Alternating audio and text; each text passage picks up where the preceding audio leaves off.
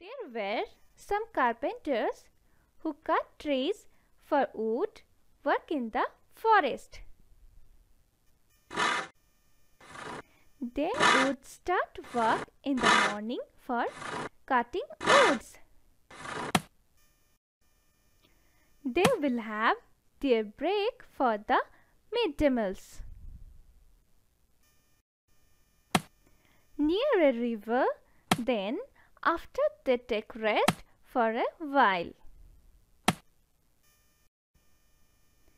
In that forest, there were some mischievous monkeys playing on the trees.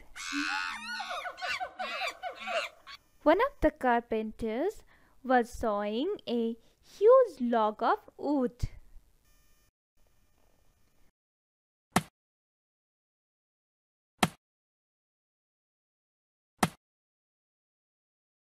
Since it was only half done, he placed a wedge in between to prevent the log from closing up. He then went off along with the other woodcutters for his meal. Monkeys saw the carpenter's work with so much curiosity.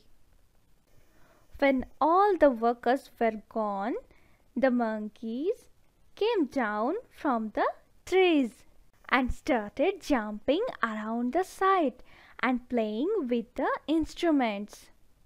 There was one monkey who got curious about the wedge placed between the log.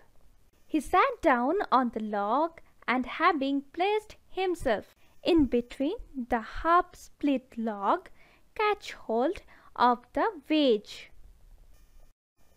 and started pulling at it. All of a sudden, the wedge came out. As a result, the half-split log closed in and the monkey's tail catch in the gap of the log. Monkey tried a lot to release his tail from the split of the log and seriously wounded it. The moral of the story is, one who interferes in others' work surely comes to grief.